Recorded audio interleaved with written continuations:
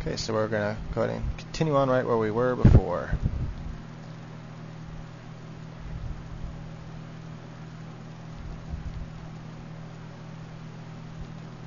Add in some of these different colors in there.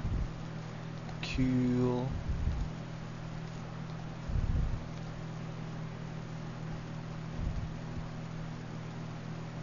There we go. So I kind of like that or purple color for the shadow instead of that muddy color.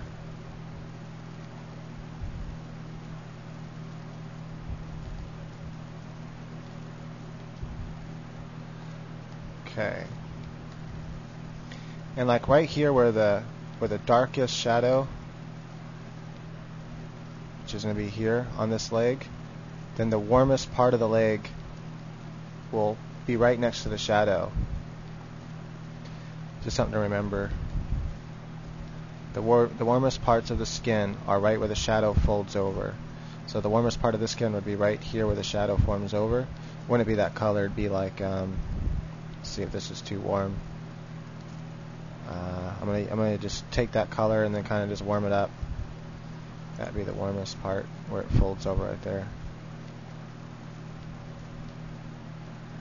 And I'm just kind of adding a little bit of shadow there, coming down.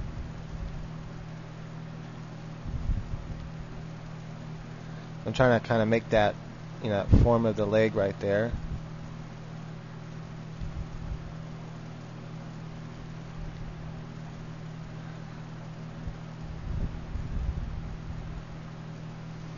And see, as we, start working over the colors, you end up losing a lot of the color, and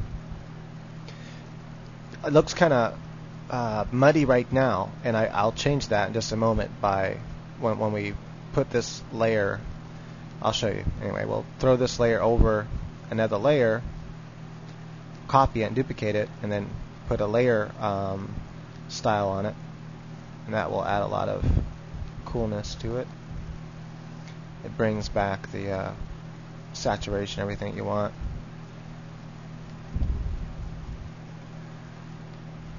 Kind of add some of this color in there as well.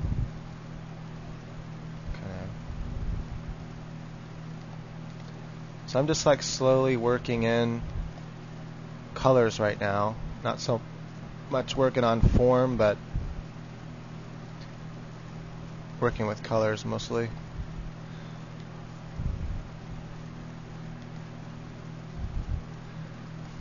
Okay. Add a little bit of this to kind of dull some of that down. I'm going to see if I can now sort of fix up her arm a little bit now.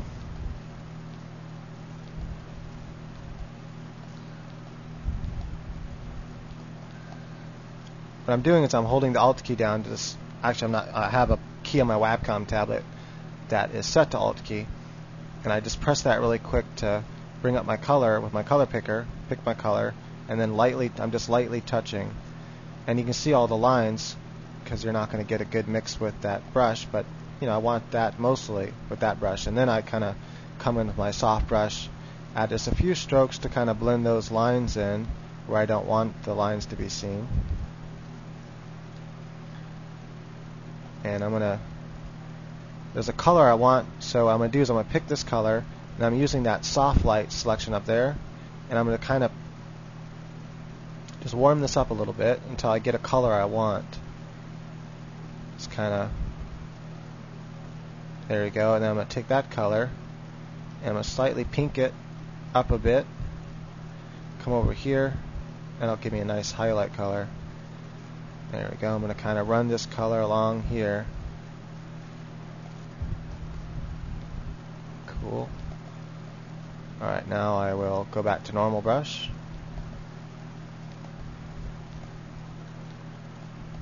Add some of that kind of pink and red in here.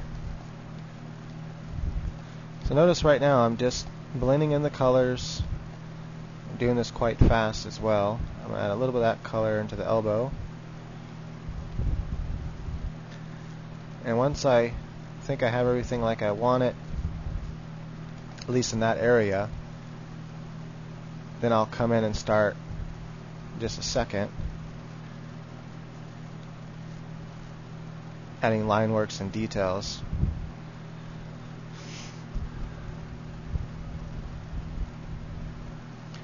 I'm going to add a little bit, use that soft light brush again.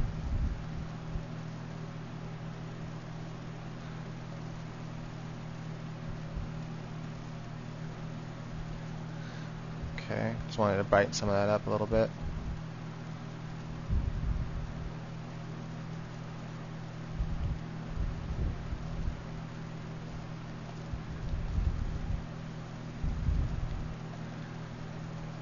See, now I'm, since I'm working on this top layer, I'm now going to start blending in and getting the background I want. I'm going to use my cloud brush. I don't know, sometimes I kind of just work all over the place. I don't know if I want these kind of gray color, or I'll just kind of blend these colors together first until I get something I like.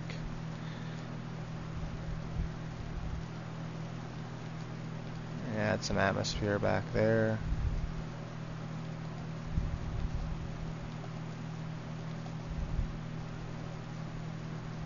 Just kind of, there we go.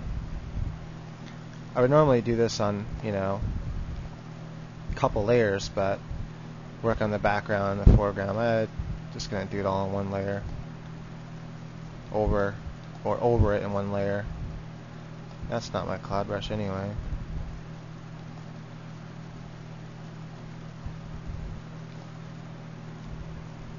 Add some of this color over here.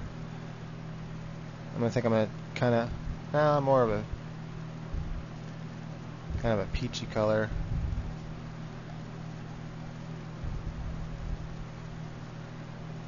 And let's see if I can use this brush. This is my real cloud brush anyway.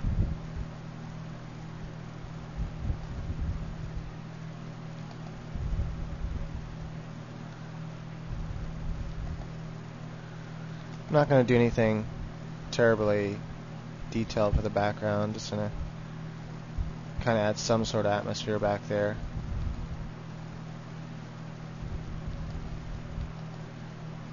Then what I'll do is I'll come into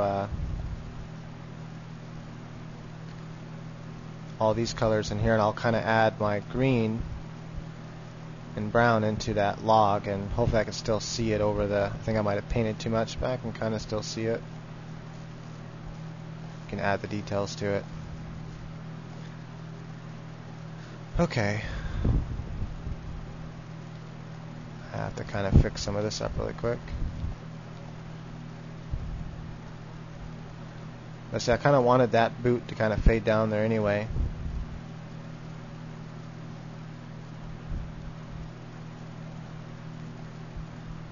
This video is almost out of time.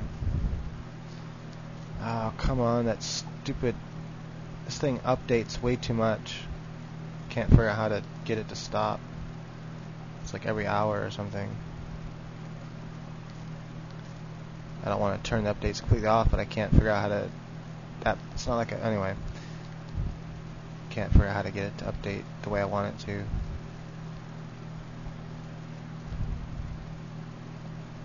The right time. I'm going to add some of that color for the highlight there.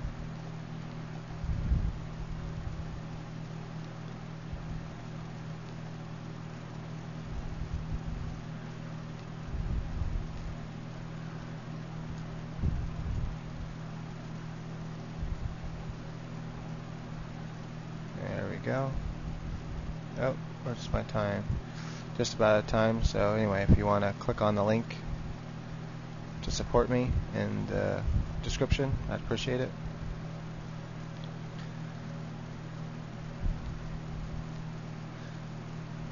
Kind of sharpen up some of that. Come in and start adding some more lines in there. Okay, so we'll come back with the next video then.